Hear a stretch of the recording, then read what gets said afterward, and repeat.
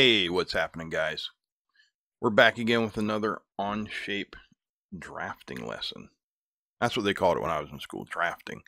So that's what we're going to call it here. Now, to quickly recap what we did last week, we talked about basic sketching, and we took a look around here at our three planes, and we can choose to draw on any of them. We chose our top plane. Then I pressed N on the keyboard for a normal view. Then we come over here to where it says sketch. You always have to start your new drawings with a sketch. So now we have a sketch on the top plane. Then these are our drawing tools. We have a line, a box, circle, an arc, a polygon, a spline, and a point. Points will become very important. So we start with a corner rectangle, and we just drew a rectangle just like this. And we put in our measurements, let's say 70 by 30. Then we grabbed our circle tool. I think I did it in this order. We found the midpoints of both of our lines. See that yellow in there? The program is doing that automatically. I'm not touching anything. Simply by going to the midpoint, it will light up. You can come down here, and this is the intersection, and here we can draw a circle.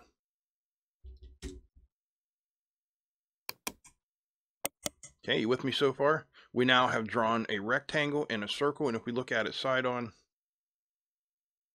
it is only 2D. It exists in length and width. It has no height. It has no thickness. To do that, we're going to use the extrude tool up here.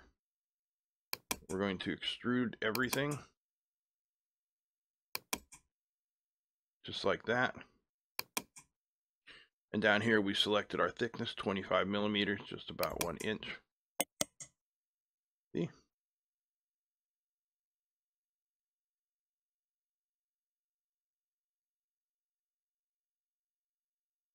And what about that circle, you ask? Well, why can't you see it? Well, it's still there.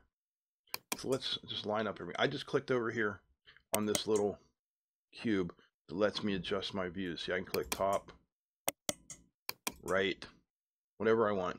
I can also come down here and choose a nice isometric view. But I want the top view.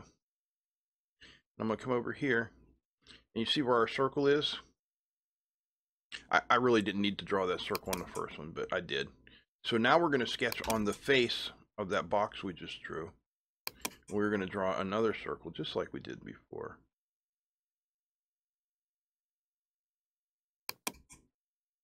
Just like this, we'll make it 25 millimeters. And now we have a circle, a 2D circle, on top of our box. If we want to make it a 3D circle, we extrude it, we click on it, and we say how much. So now we have our 3D rectangle with a cylinder coming out of it. And then we can just keep going. Let's go get our top view again. Let's say we wanted to put a hole through the center of this circle. Well, we're going to sketch again, because we always have to start with our sketch. Where are we going to sketch? On the face of that circle. And then we can draw a circle in the circle. See how it remembers where that center point is? The program always remembers center points, which is really nice. So let's make this one 12.5, so it's about half the width of that. Okay, now we want to make a hole. A hole is also an extrude. It's just a negative extrude. So we're going to extrude that center circle. See how it's sticking up? We're going to change directions. And we're going to remove material. And we'll do it like, say, 50, so it goes all the way through. Now let's make it 51. And now we have a hole right through there. And there are so many more great features this program has, but we can't just throw them all at you at once, or you're going to have some issues. So right now, we just took 5 minutes to recap what we did last week. We drew rectangles and circles, and we extruded them in different directions. Well, now everything looks great. We're sitting here looking at this. We have beautiful corners. Well, what if we want to soften those corners? Well, up here in your menu bar is this tool here called Chamfer. We can click on chamfer, and you see it's going to give us a 1 millimeter chamfer on whatever edge or face we decide. So see, there's just an edge. Zoom in there so you can see that nice 45-degree chamfer. Now you can come in here and you can do that on all your edges, kind of like this. And you see how we have now just chamfered all those edges? Well, you can also chamfer a face. So we'll grab our chamfer tool, and you see how we selected the entire face? Now it's chamfered, and we can just go around and chamfer all of our faces. Whoops, except for that one. We don't want to chamfer that one because it's already done. So that's why it errored out. Ooh. We'll see, I don't like that. Did I select the right tool? Yeah, I don't know why I did that.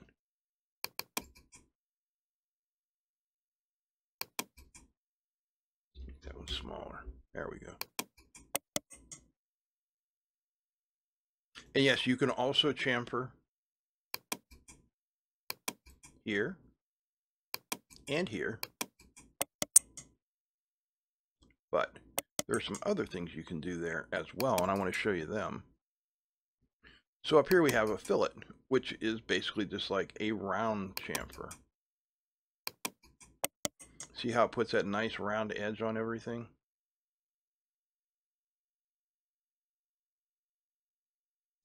So if we get rid of all of our other chamfers,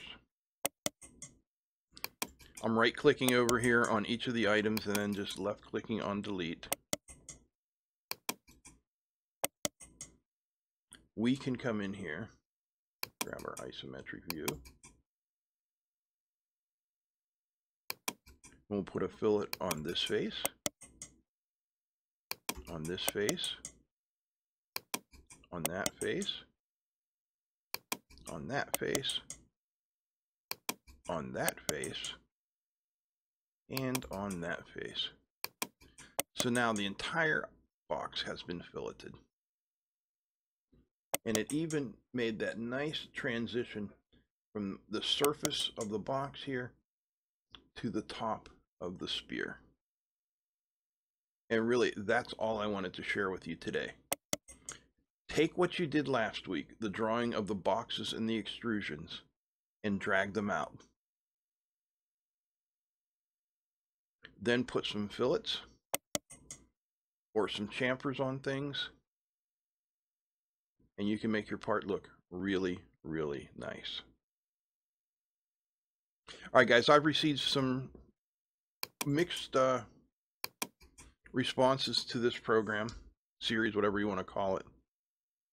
So I'm going to keep evaluating and see what kind of responses I get from you guys as to whether or not we are going to continue with the program. But for now, we're going to keep going. I want to thank everybody who's commented and watched, and thank you all so much for your support. If you'd like to help out a little bit more, check the link down below for our Patreon page. $1 a month is all we ask. Also, there's a link in the video and down below for my Amazon affiliate link. Anything you buy from Amazon, if you buy it through my link, it won't cost you any more, but you will send a few pennies my way. Well, Amazon will send a few pennies my way anyway. And it really helps out the channel, guys. So thank you all so very much for watching and supporting and being part of our community. I appreciate each and every one of you. That's it. I'm out. Peace.